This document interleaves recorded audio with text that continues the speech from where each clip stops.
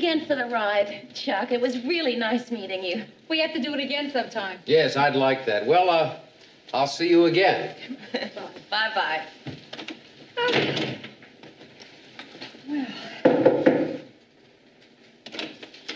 Is it too soon to be again?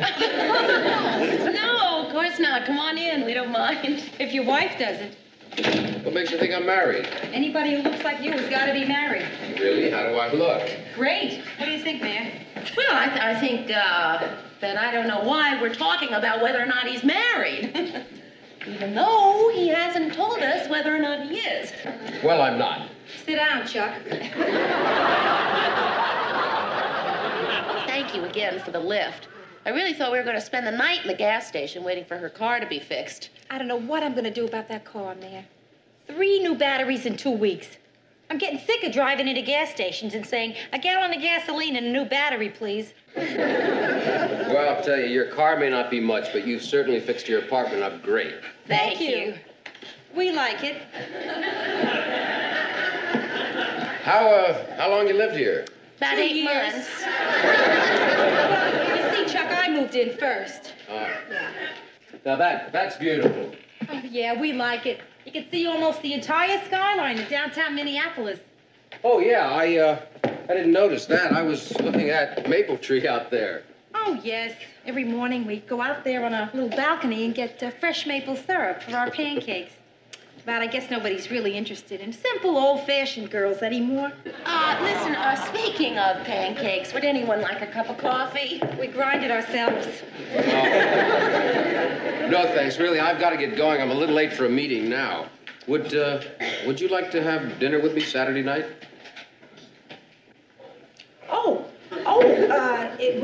I realize it's short notice, Oh, but... no. Short notice is when you ask me Sunday morning for Saturday night. Chuck, I would love to have dinner with you. Well, great. How's 8 o'clock? It's a nice hour. Well, it's nice meeting you, Mary. Nice meeting you, and thank you again for the ride. My pleasure. I'll see you Saturday night, huh? Yes, Saturday, Chuck. Bye. Mary, did you notice what just happened here? Well, let's see. You mean you accepted a date? That's right. An extremely attractive person had his choice of asking 2 women out, you and me. And he chose me. That doesn't happen too often. Well, I guess he just prefers the old-fashioned type. And this apartment, why did you tell him it was ours? Mary, a guy like that walks in here and admires the place. You want me to tell him it's not mine?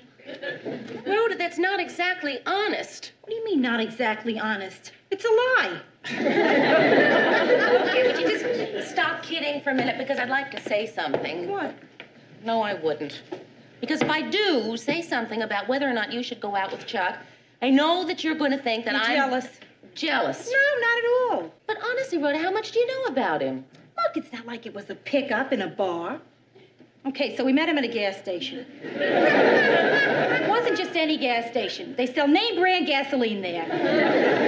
Okay, forget it. I'm sorry I mentioned it. You know, though, Mayor, there is one little thing I'd like to know about Chuck. What's that? His religion. Makes a difference to you? You bet it does. I have to convert by Saturday night.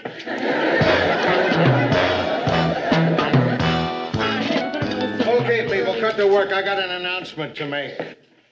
I just found out we're going to be preempted tonight. Now, the first guy that says no news is good news is fired. What happened, Lou? Well, the parade we're carrying is running late.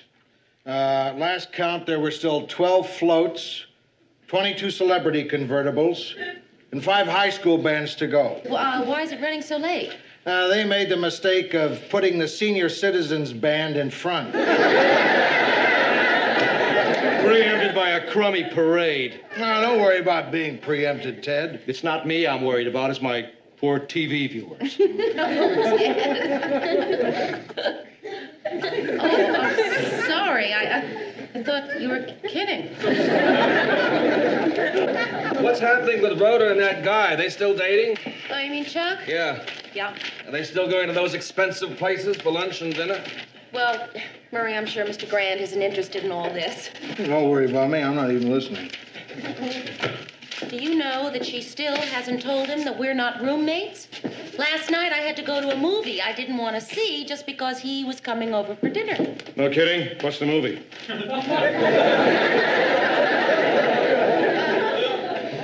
That's not the point, Ted.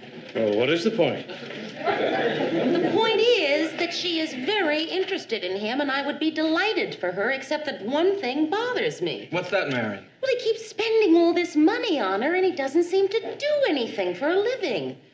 You know, I have examined myself very honestly, trying to figure out whether I am suspicious because I'm genuinely concerned or, yeah, a little jealous. Well, why don't you talk to Rhoda about it?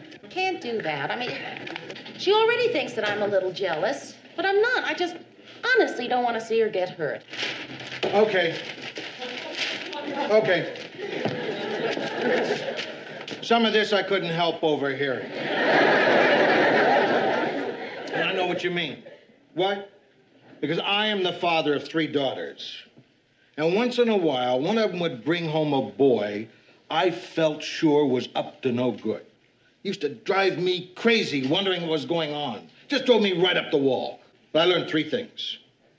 I learned that you have to let people make their own mistakes. I learned that I was wrong about almost every suspicion I had. I learned how to follow somebody in a car without being spotted.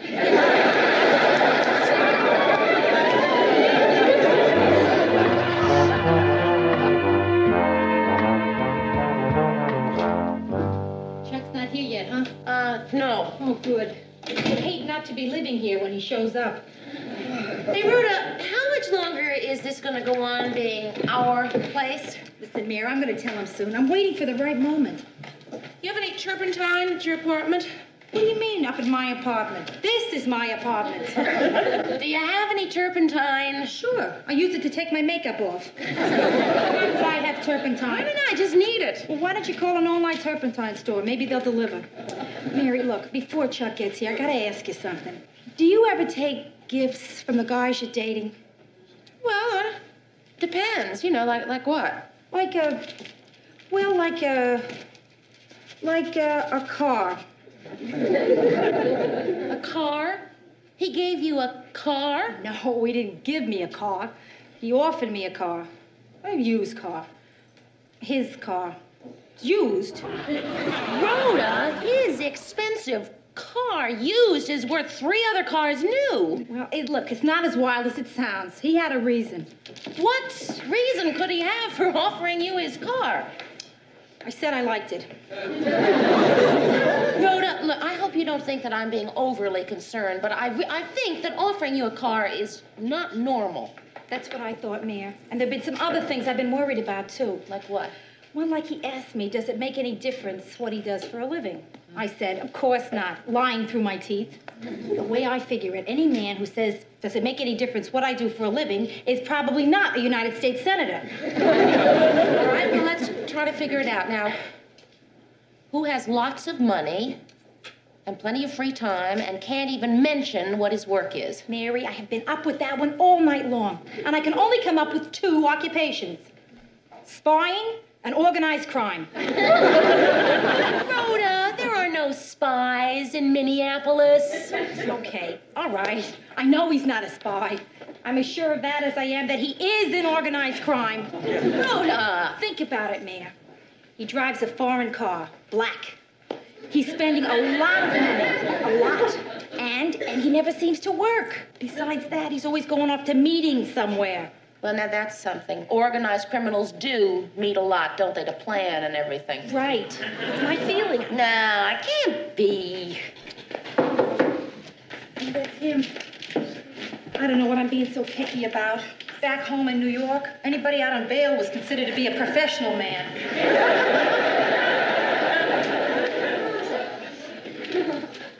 Hi, sorry I'm a little late.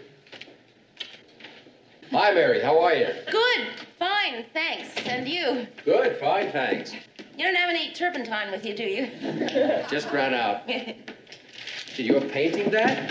Yeah, I thought I would. Why? Well, I mean, it's wood, and wood is so beautiful. I mean, it probably took about 100 years for it to get that way. You're just gonna slop gunk all over it? No, I won't. I won't do that. Well, I mean, you can. I mean, No, you know, no, it's I all right won't. with me. It's just my You should put a little natural stain on it. Natural stain, I'll do that. Oh, listen, Rhoda, I promised somebody I'd stop by and say hello tonight. Besides, I'd like you two to meet each other. Okay, who is it? My Uncle Frank. Well, he's not really my uncle, but he's an old friend of the family. My godfather. His godfather. You don't mind, do you? Oh, no, of course not. It should be interesting. I don't think we'd be back too late, Mary. Bye, kid. Bye. See ya.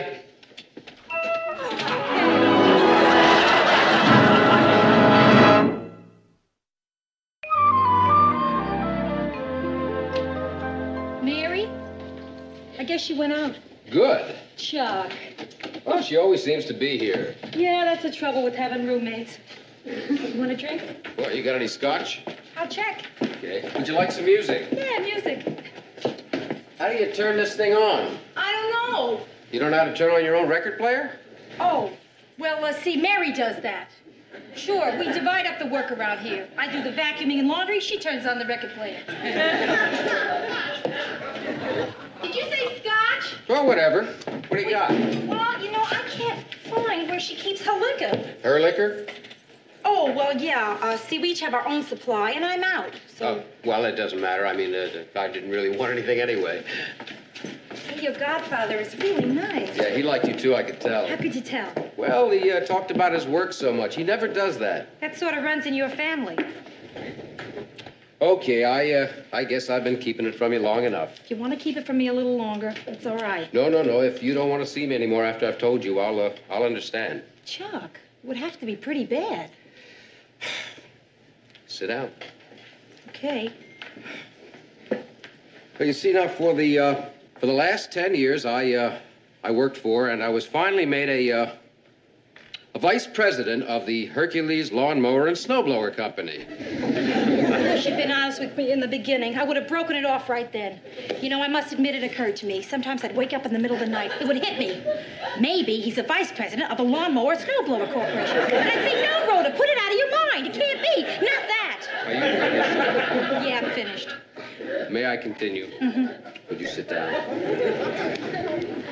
Now, one night a couple of months ago, I noticed that sales of our number 62 combined mower blowers were down 1%.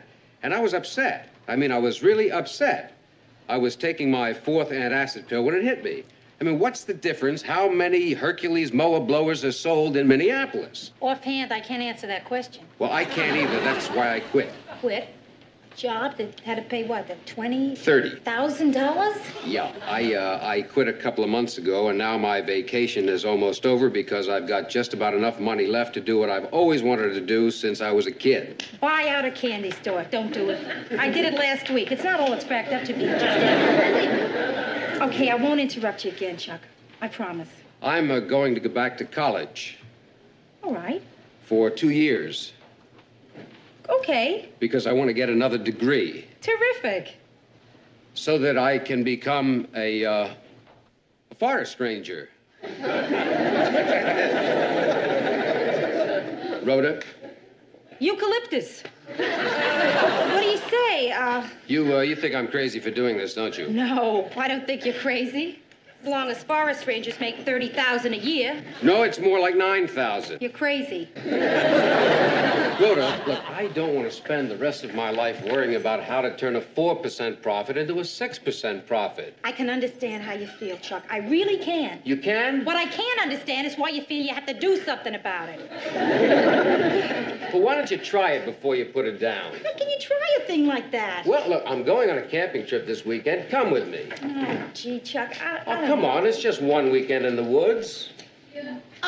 Listen, I can come back later. Oh, no, Mary. Look, as a matter of fact, why don't you come with us, too? A bunch of us are going on a camping trip this weekend. Hey, gee, that sounds like fun. I haven't gone camping in years. You mean you did that one time? Oh, sure. Well, I'd better go now. Look, Rhoda, I'll call you tomorrow about the hike, huh? Yeah, about the hike call. Good night, Mary. Good night. Come, you'll enjoy it. Okay. Good night, Chuck. Goodbye, Chuck. I should have known. Rhoda Pellegrini. It just doesn't sound right. Okay, what'd you find out? What does he do? What? He is a forest freak, that's what. Just because he asked you to go on a hike? No, because he just gave up a vice presidency of a big company to go back to college to study to become, get this, a forest ranger. A forest ranger? Why? He had some stupid idea about being happy. Why couldn't I met him 5 years ago? By now, I could have had him so far in debt, he couldn't even think about being a forest ranger. I don't even know what they do. Well, they stand around in towers and look through, for forest fires. Yeah, that's it? Can you imagine me living up in a tree house with a guy in a Boy Scout hat? Think of the exciting evenings when Chuck is there pressing leaves into a book. Or when we have Smokey the bear over for dinner. Hey, Rhoda, this is really a guy you like, right? Oh, yeah. Good point. Okay, kid, I'm gonna try it, the hike. Maybe he's onto something. Good for you. Oh, Mary. What? All that fresh air. My lungs have been raised on exhaust fumes and industrial waste. I'm not sure they can take the shock. Tonight, this reporter will be at the Twin Cities German-American Society to serve as a judge in the annual potato pancake contest. This is Ted Baxter wishing you out there in television land a wonderful weekend, and to all my German friends who've weiter seen.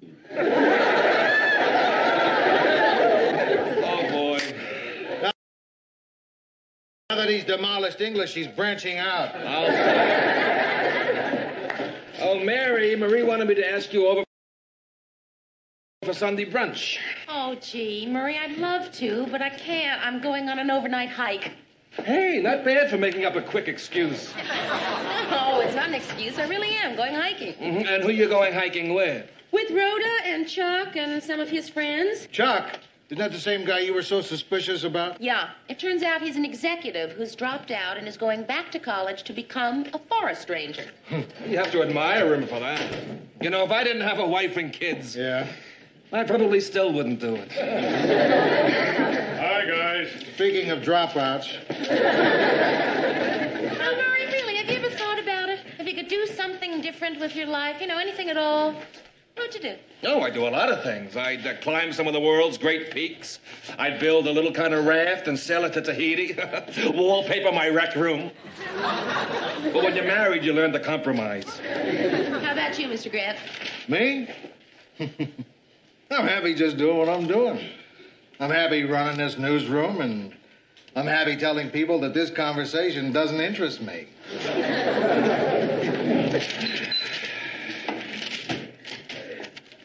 Wait a minute. Don't I get a chance? Sure, Ted. What would you do? You mean if I could be anything I wanted to be? Right, anything. I'd be Cary Grant.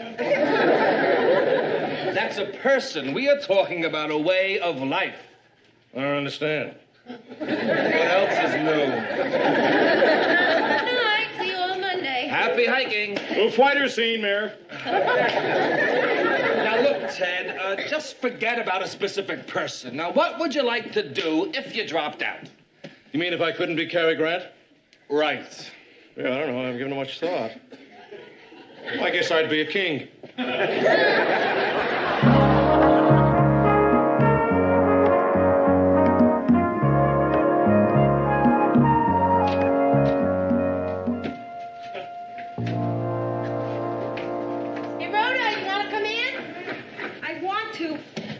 I can. Oh, boy, all I want to do is stand under a hot shower. Me too. I may not even take off my clothes. Oh, boy, Mary, I ache all over. You want some help? Oh, no, I think I can ache all by myself.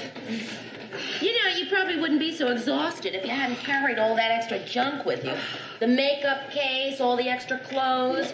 You're the only girl in the hike who dressed for dinner. It's true. But you'll never know the thrill of having a raccoon watch you change. Mary, tell me something, because I missed it. Why do people hike? Well, you learned something about survival, didn't you? I learned about survival in the New York subways. Okay, Rhoda, but a forest is a lot prettier than a subway. It depends on the stop. Oh, Mary. it. I just didn't fit in with that group of Chuck's friends. All those tall, Nordic Amazon girls with the long blonde hair and rosy cheeks. Wait a minute, I was on that hike. I don't have long blonde hair. My cheeks do get a little rosy, don't they? And your personality is definitely blonde.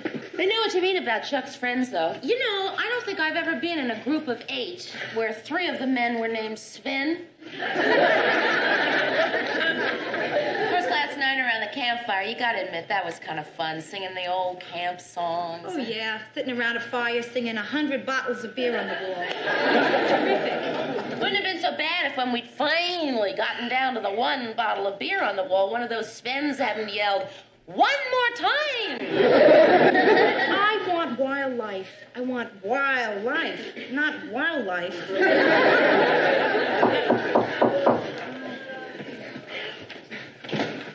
Hi, Rhoda here. Just barely. Come on in. I was, just leaving. Rhoda, if you want me, I'll be upstairs at Florence's. Who? Florence's. Oh, yeah, Florence.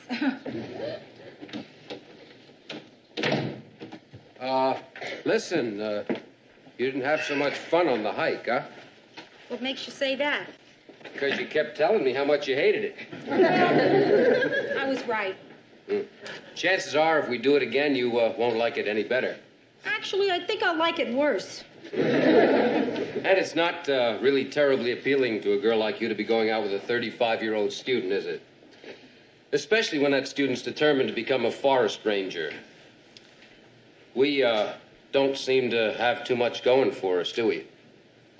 I guess not.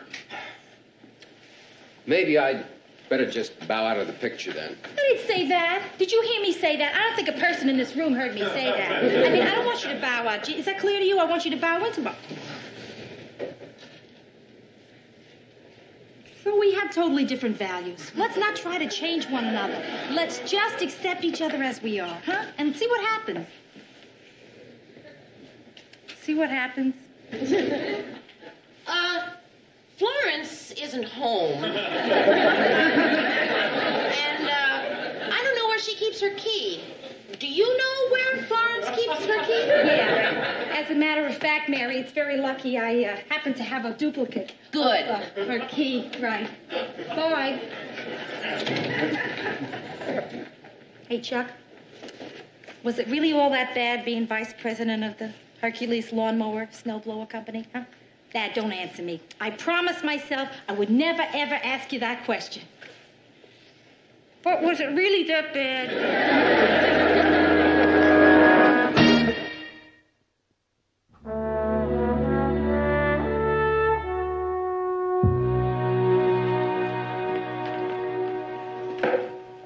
What is that you're reading? A book on tree diseases. What? A book on tree diseases. Anything wrong with learning about oak tree root rot? No, I guess not. What are you making faces?